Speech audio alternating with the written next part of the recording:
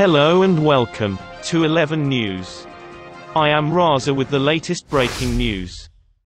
2 U.S. aircraft carriers were conducting exercises in the disputed South China Sea on Saturday, as China also carried out military drills that have been criticized by the Pentagon and neighboring states.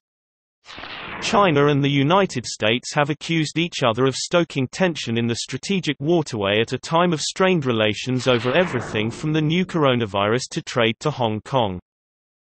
The Navy said in a statement, the USS Nimitz and USS Ronald Reagan were carrying out operations and exercises in the South China Sea to support a free and open Indo Pacific. It did not say exactly where the exercises were being conducted in the South China Sea, which extends for some 1,500 kilometers and 90% of which is claimed by China despite the protests of its neighbors.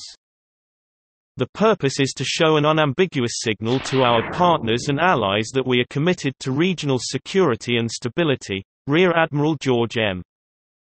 Wikoff was quoted as saying by The Wall Street Journal, which first reported the exercises. Wikoff, commander of the strike group led by the Ronald Reagan, said the exercises were not a response to those being conducted by China, which the Pentagon criticized this week as counterproductive to efforts at easing tensions and maintaining stability. China dismissed the U.S. criticism of its drills on Friday and suggested the United States was to blame for increasing tensions.